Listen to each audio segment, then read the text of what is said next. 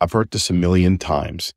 I don't have a niche yet. I'm a generalist who works with all kinds of businesses. So I'm having a really hard time doing this positioning work you're having me go through. And when I ask these people about their motivation for continuing to do things this way, in terms of being a generalist, not having a target market, I typically get a response along the lines of, well, I just want variety in my work. I don't want to be writing for just one industry. And that right there is the crux of the problem.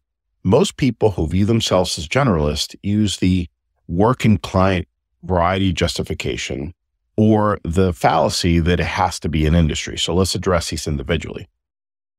First of all, this idea that you're better off being a generalist because of work variety, that's just not true.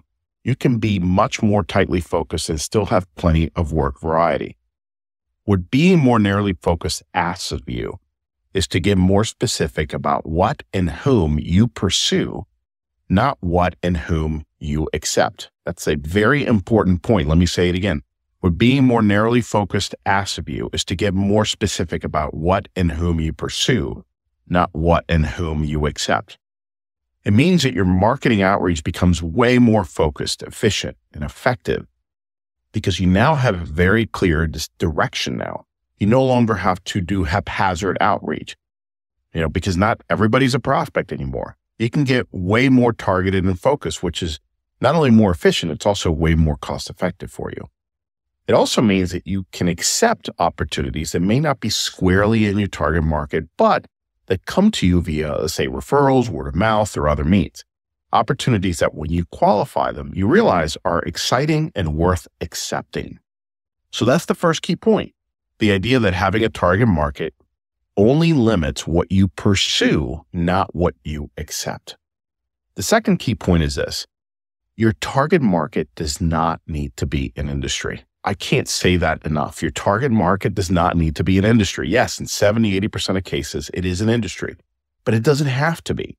And many successful professionals do not have an industry as their target market.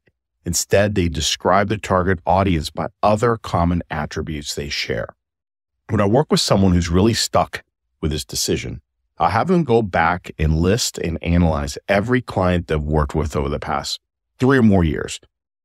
Then I have them highlight the better ones, the better clients, and list a few of their attributes. From there, I have them look for common threads among some of these past better clients. For instance, were they brands with attitude? Brands that are very much founder focused.